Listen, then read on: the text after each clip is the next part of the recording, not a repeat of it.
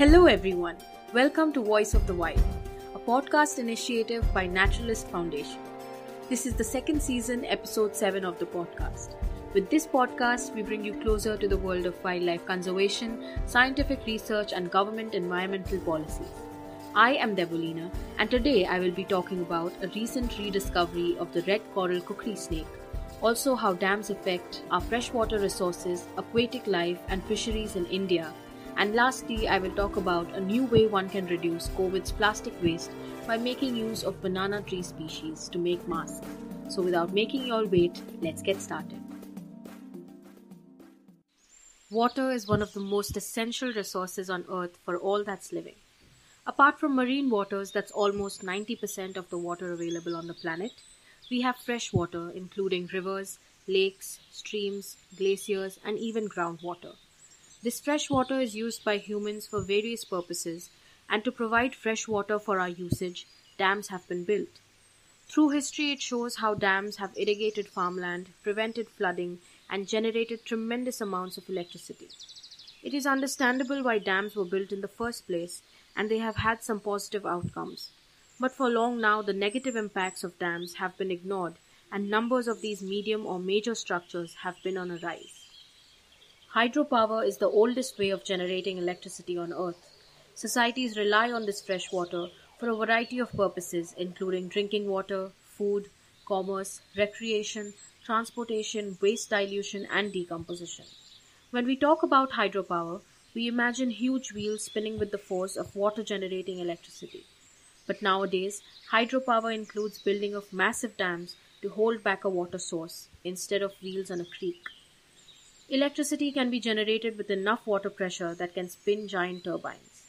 The need for food and power to support the growing population and development has made our country one of the most active dam building countries in the world, having about 5,202 dams and barrages, out of which 10 are large power generating hydroelectric dams.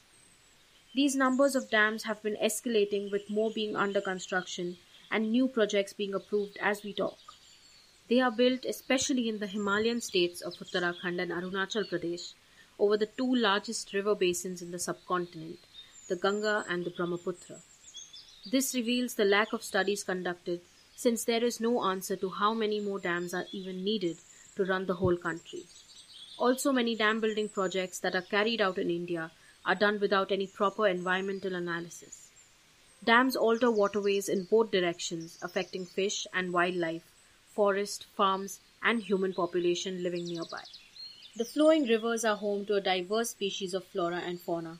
Most of these species depend on this natural resource to live and go on with their life cycle. Hence, when there is a barrier like a dam, the rivers are damaged due to construction, and then all the habitats close to it, which include a variety of fishes and plants, are greatly hampered. Most of us are aware of the difficulties fishes face during spawning season and migration. One of the main life processes in fishes is migration, usually to forage and reproduce. But migratory fishes like hilsa, pangasius or carps, such as rohu and katla, are unable to do so because their habitats get fragmented with barriers, making it difficult for them to reach their breeding grounds. All of this results in biodiversity loss, lowered numbers of fish species, and natural predators too suffer due to low availability of food. The stagnant water in a reservoir gathers more sediments, aquatic weeds and algae in a river that would reduce the oxygen levels which is consumed by the growing algae on top and aquatic weeds underneath, leaving the fishes with minimum oxygen, since fishes are used to a certain temperature and oxygen levels in rivers. Dams not only block fishes' migratory ways, but deep reservoirs held by the dams result in cold water and low oxygen levels. Opening of the reservoirs causes this cold and barely oxygenated water to rush into the river, suffocating and killing the fishes. Along with these visible consequences, the water quality of the river is seen to be reducing as sand, rocks, woods, and natural sediments build up in the reservoir rather than settling down on the riverbed. According to a study published, scientists found that large hydroelectric dams emit greenhouse gases, something they were not supposed to do. As reservoirs behind the dams grow and flood the area nearby, the water causes decomposition of vegetation or plants, in that area, releasing CO2 and methane, two of the most effective greenhouse gases that warm our atmosphere. After analyzing dams, researchers have found that dams emit more amounts of methane than lakes and wetlands. Dams and various developmental projects are seen as symbols of human achievements, and nations will have to generate power, but that shouldn't be at the cost of our natural resources. And certainly, no more dams are required. In this time of an ongoing pandemic, it can be observed globally that efforts to ban single-use plastics to lower waste has been slowed down. Even as the environment saw several positive changes due to the lockdowns imposed across the globe to curb the spread of COVID-19, it has resulted in a massive increase in plastic pollution. Since hygiene needs prioritizing in these times, people are using masks, gloves, gowns at a higher rate than ever before, and this way environment-friendly choices are not being made. This can have serious outcomes in the near future as solid waste pollution will increase, and if data from the past is reliable, it can be expected that around 75% of these used masks as well as other pandemic-related waste will end up in landfills or floating in the seas. For this very reason, a new possible idea has been come up with. A fiber from a relative of the banana tree could be used as an alternative to plastic in making face masks and hospital gowns. Abaca, a fiber from the Philippines, unlike most other leaf fibers, is obtained from the plant leaf stalks. It's as durable as polyester but will decompose within 2 months.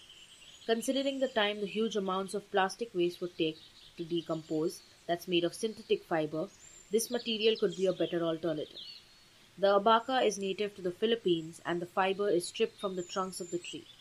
Also known as Manila hemp, the abaca plant is a close relative of the banana plant. It can grow up to 3 meters length and has high tensile strength. Currently, the fibers are made into a pulp and processed into tea bags, sausage casing, fishing line, ropes, and high-quality paper. Looking into a few details about the plant, it grows best in fairly rich, loose, loamy soils that have good drainage. Propagation is mainly from the pieces of mature rootstock, usually planted at the start of rainy season. Within 18 to 24 months after planting, 2 or 3 of the plant stalks in each mat are ready for harvesting. This shows that the amount of time and effort needed for the plantation and harvesting of the fiber is greater than the need of supply rate in order to meet the consumer demands. Also, the Philippines is the world's largest producer, supplying 85% of the fiber in 2017. Abaca is like precious gold for the Philippines as it is expensive to grow the plant, especially for farmers with limited supplies and money. Also, it's been often overlooked because the government prioritizes crops that feed people.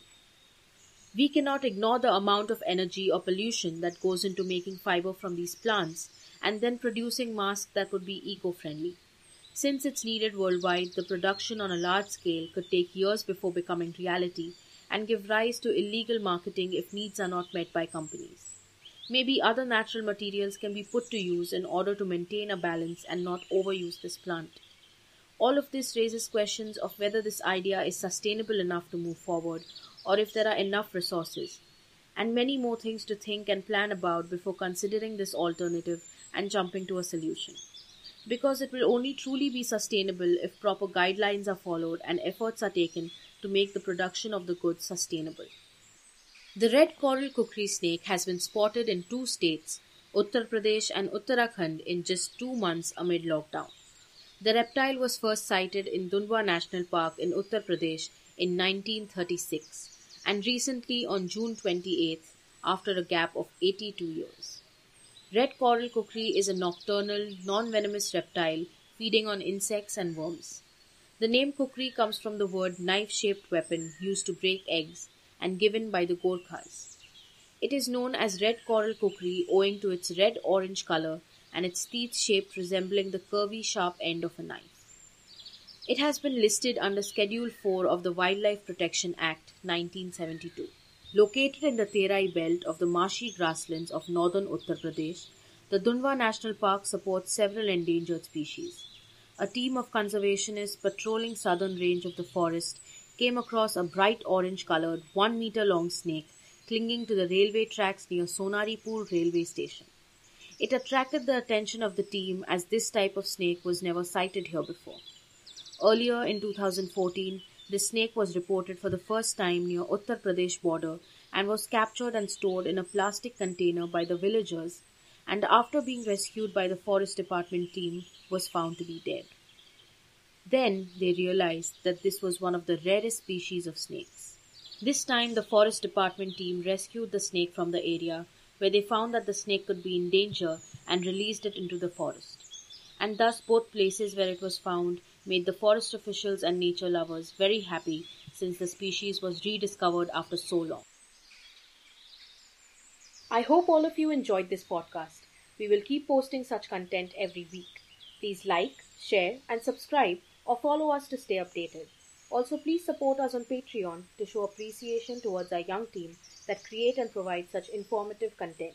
Link is mentioned in the description. Thank you and see you next time.